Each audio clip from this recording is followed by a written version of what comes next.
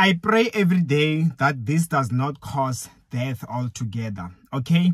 And I want to give you the same word and advice today, that in the name of Jesus Christ, no death shall befall you. Any form of death, for that matter, let me be like this, okay? Anything that is to result in death or over your life, I cancel it.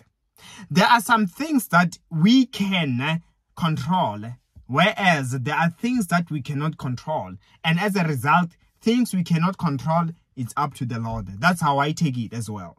That's why they say, the Bible says, things that are revealed by the Lord are for us and for our children forevermore. But the hidden things belong to the Lord alone. Meaning, he does not want us to know. There is no need for us to know. Therefore, there is nothing we can do about it. But how much more when you know that it is for you? How much more when you can control it? If you are to say, in the name of Jesus, I rebuke you, and indeed they get rebuked, how much more? I thank the Lord for such. Therefore, also in your life, I want to say, anything that wants to come as a creeping death, be it a death of your career, be it is a death of your physical being, be it a death of anything that was smooth in your life, be it death of any one of your loved ones, we rebuke it.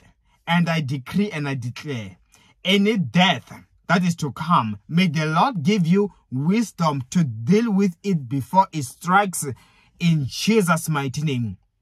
And I pray for more, for grace. If there was already a death that had happened, I pray, let there be a resurrection grace. Anything in your life or that concerns you, anything that is close to you, that had caused death, may the resurrection power in the name of the Lord Jesus Christ bring a resurrection for anything that was dead over your life, in the name of Jesus Christ. Amen. And of course, you can book an appointment with me. My details are in the comment section below. See you next time.